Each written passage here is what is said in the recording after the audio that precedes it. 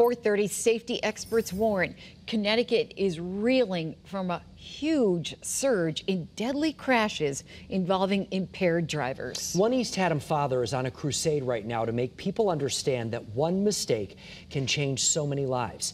Channel 3's Roger Suzanin is sharing his emotional story. And loss of a child, you're never, ever going to get over it. It's something you never get over. The people who love Kyle Herman will never forget him, but their lives changed when his ended. Kyle was killed when he was just 23 years old after he was hit by a drugged driver who was traveling the wrong way on Route 16 in East Haddam back in 2018. I get up in the morning, I think about him.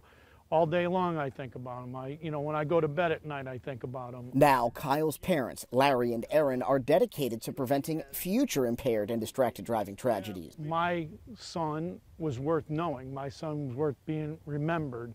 And that's what drives me every single day. And if I can make one person think differently, then it's worth it.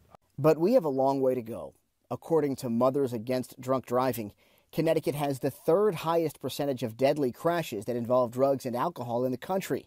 And overall, fatal wrecks are up 25% through September of this year compared to 2021. MADD's New England Regional Director Bob Gargiulo implores people to wake up.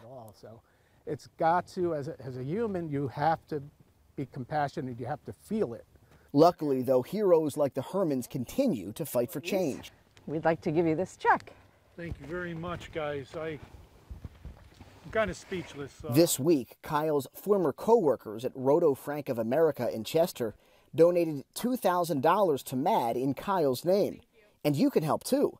There is a Walk Like MADD event on the Branford Town Green Saturday morning.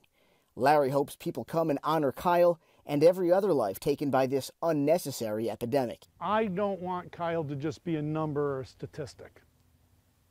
I want him to be remembered. Roger Suzanin, Channel 3 Eyewitness News.